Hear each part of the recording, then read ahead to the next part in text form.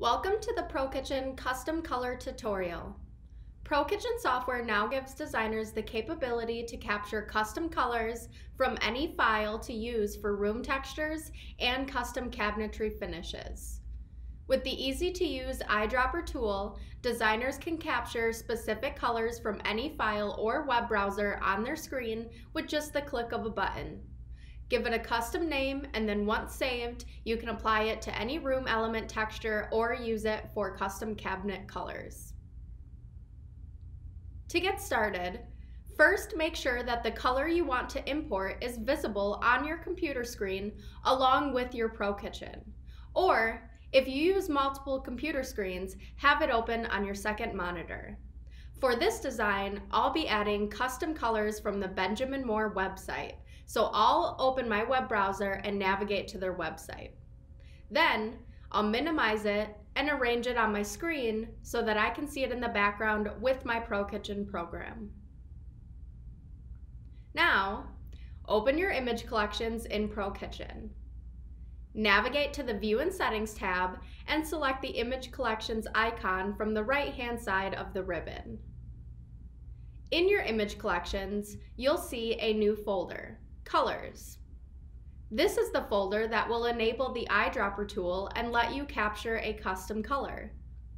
Select the Colors folder, and once selected, it will be highlighted in blue, and then you can click on the eyedropper icon in the top toolbar of the image collection dialog. A dialog box will appear indicating the eyedropper tool is active. Now, with the eyedropper tool active, hover your cursor over the color you wish to capture, and then left-click directly on the color.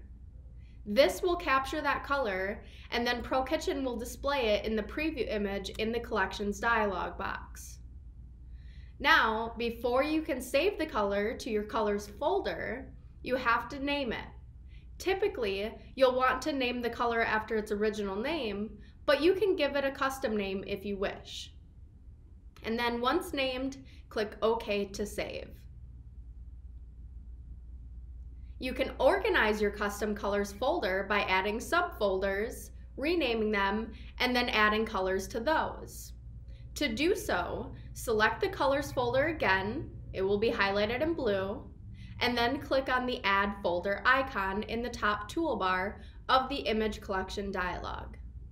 That will add a subfolder under your colors folder, and by default, ProKitchen will name it New Folder. Double-click on the text name to rename it, and then hit the Enter key on your keyboard to save. Now, select your subfolder, click on the eyedropper tool to activate it, hover your mouse over the color you want to capture, left-click to capture it, and then name it and save it.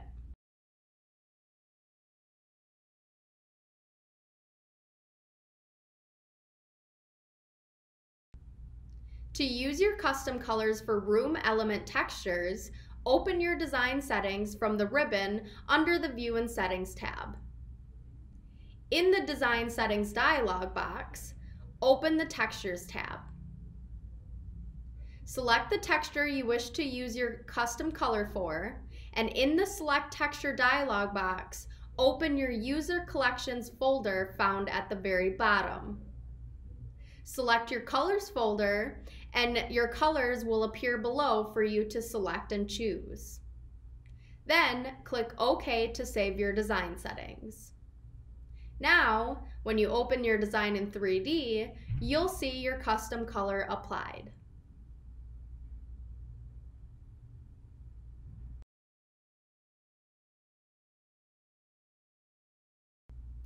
To use your custom colors for cabinet finishes, first make sure that the catalog you're working with allows custom paint finishes.